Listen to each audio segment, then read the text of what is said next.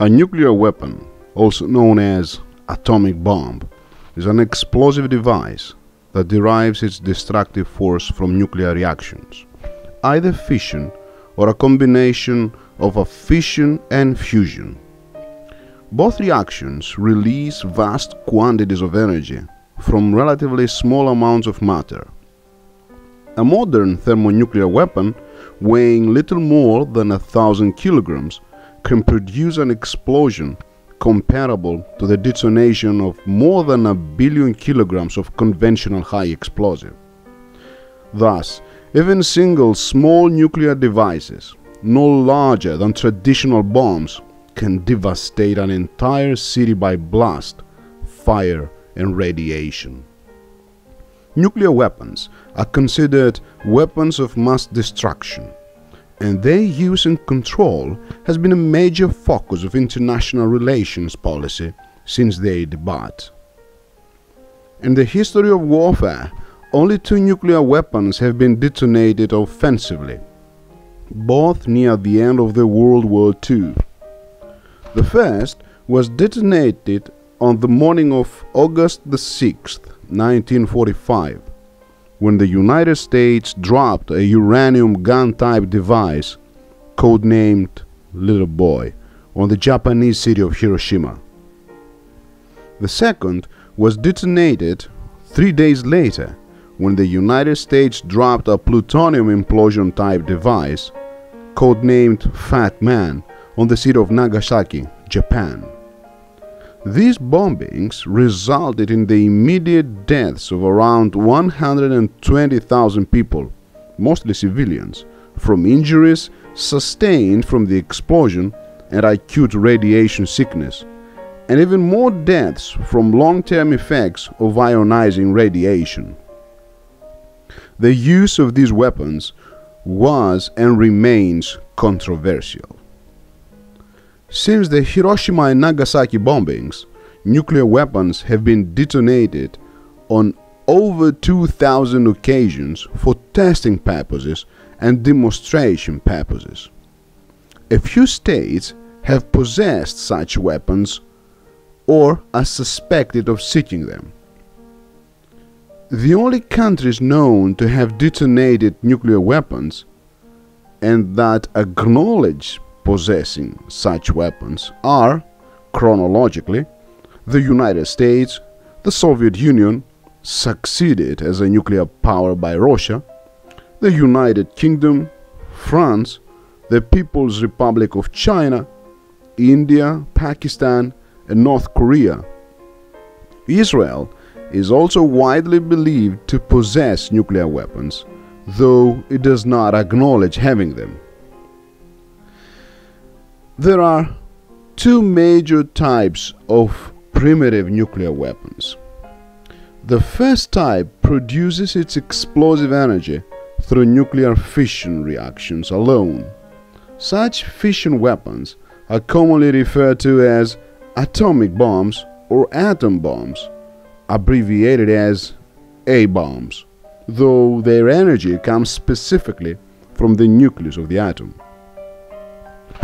In fission weapons, a mass of fissile material, enriched uranium or plutonium, is assembled into a supercritical mass, the amount of material needed to start an exponentially growing nuclear chain reaction, either by shooting one piece of subcritical material into another, the gun method, or by compressing a subcritical sphere of material using chemical explosives to many times its original density, the implosion method. The latter approach is considered more sophisticated than the former, and only the latter approach can be used if plutonium is the fissile material. A major challenge in all nuclear weapon designs is to ensure that a significant fraction of the fuel is consumed before the weapon destroys itself. The amount of energy released by fission bombs can range between the equivalent of less than a ton of TNT upwards to around 500,000 tons, 500 kilotons of TNT. The second basic type of nuclear weapon produces a large amount of its energy through nuclear fusion reactions. Such fusion weapons are generally referred to as thermonuclear weapons, or more colloquially as hydrogen bombs, also abbreviated as H-bombs, as they rely on fusion reactions between isotopes of hydrogen, deuterium or tritium. However, all such weapons derive a significant portion, and sometimes a majority, of their energy from fission, including fission induced by neutrons from fusion reactions. Unlike fission weapons, there are no inherent limits on the energy released by thermonuclear weapons. Only 6 countries, United States, Russia, United Kingdom, People's Republic of China, France and India, have conducted thermonuclear weapons tests. Whether India has detonated a true multi-stage thermonuclear weapon is controversial. Thermonuclear bombs work by using the energy of a fission bomb in order to compress and heat fusion fuel. In the tellurulum design, which accounts for a multi-megaton yield hydrogen bomb, this is accomplished by placing a fission bomb and fusion fuel, tritium, deuterium, or tritium deuteride, in proximity with a special radiation reflecting container. When the fission bomb is detonated, gamma and X-rays emitted first compress the fusion fuel, then heat it to thermonuclear temperatures. The ensuing fusion reaction creates enormous numbers of high-speed neutrons, which then can induce fission in materials which normally are not prone to it, such as depleted uranium. Each of these components is known as a stage, with the fission bomb as the primary and the fusion capsule as the secondary.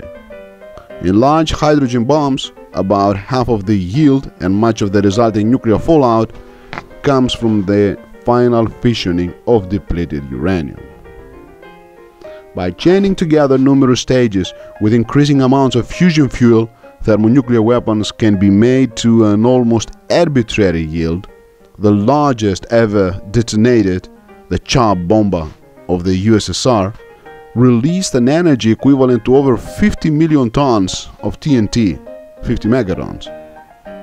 Most thermonuclear weapons are considerably smaller than this, due, for instance, to practical constraints in fitting them into the space and weight requirements of missile warheads.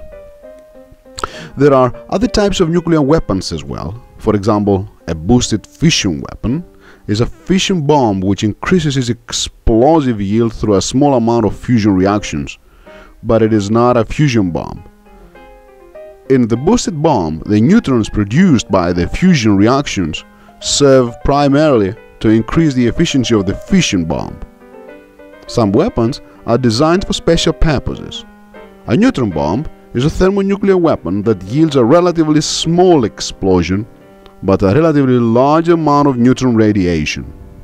Such a device could theoretically be used to cause massive casualties while leaving infrastructure mostly intact and creating a minimal amount of fallout. The detonation of a nuclear weapon is accompanied by a blast of neutron radiation. Surrounding a nuclear weapon with suitable material such as cobalt or gold creates a weapon known as salted bomb.